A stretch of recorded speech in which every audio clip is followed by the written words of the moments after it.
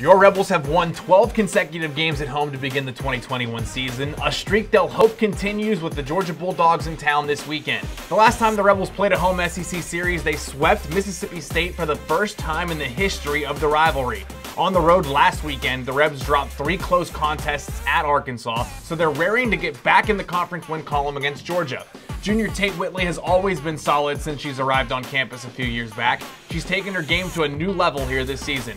Batting a team-high .431, she's knocked in 7 runs while crossing the plate herself 14 times this season.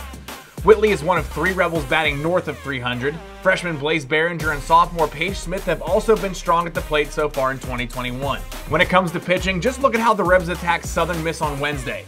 Ava Tillman pitched 3 innings of 1-run ball, Savannah Diedrich took over, giving up just 1 hit, and then Anna Borgen came in to shut the door, striking out 2 to pick up her 3rd save of the season. Georgia sits at 21-3 on the year, 2-1 in conference play. This preview is brought to you by RJ Young, your go-to company for technology solutions that power your business.